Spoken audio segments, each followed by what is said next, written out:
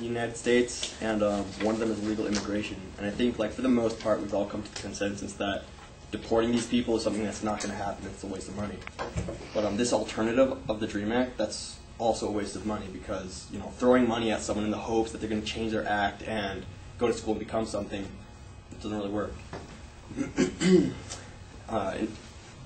Right now, we're not in a position where we can be giving money away to people for education, especially non-citizens.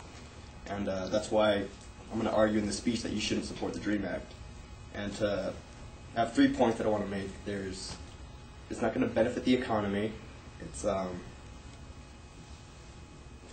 going to benefit the economy. There's an alternative to it that will benefit the economy, and also there's a military option, which also gets a lot of people fight about it because I'll tell you about it later.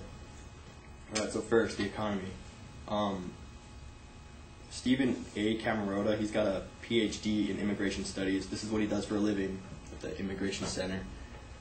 He gives a conservative estimate that there are 1.3 million illegal immigrants in the United States that are of age and meet the other requirements to get DREAM Act benefits.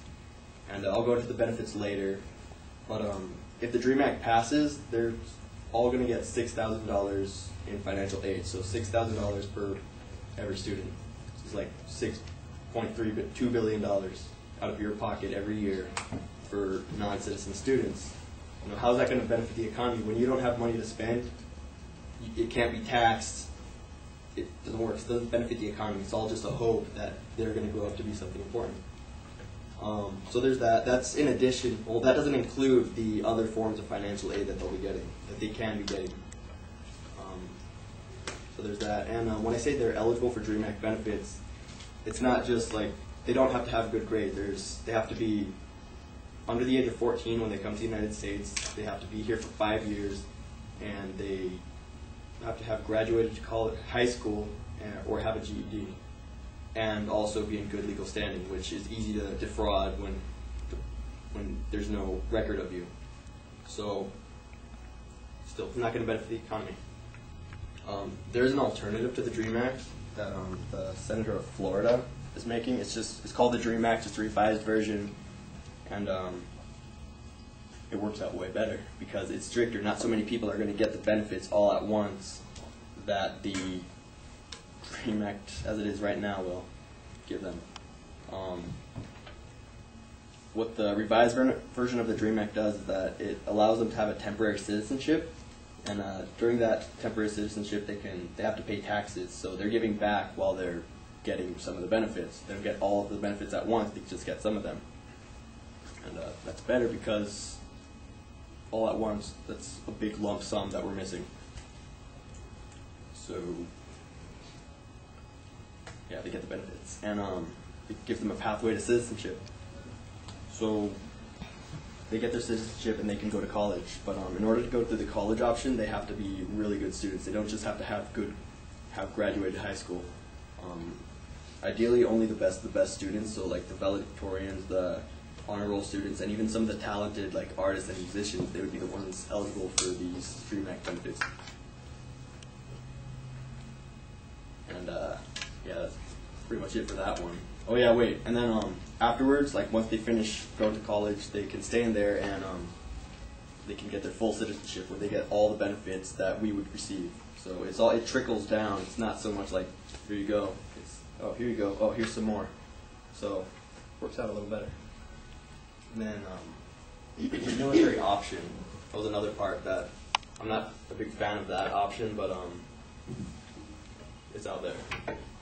But for the students that don't receive good grades in high school, they haven't proven themselves yet. So why would you give them money, in the hopes that, oh, hey, they slacked off in high school, maybe they'll do better in college. But not like that. The military option, is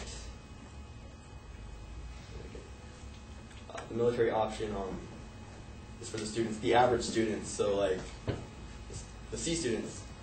And a lot of people say, oh, it's just a way to get more soldiers so that we can fight our wars. Foreigners are going to fight our wars, and stuff like that. But really it works out for the greater good of them and for us.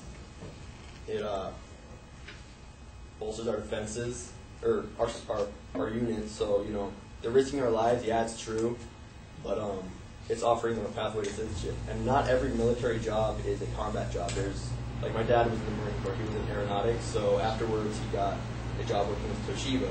He never fought anyone, he just fixed things and worked with computers. So not every job is a combat job. They're not all going to be risking their lives. They're going to be in the Marines, or the military, I mean, but they're going to be getting citizenship and experience, so it'll qualify them for other jobs. So there's that.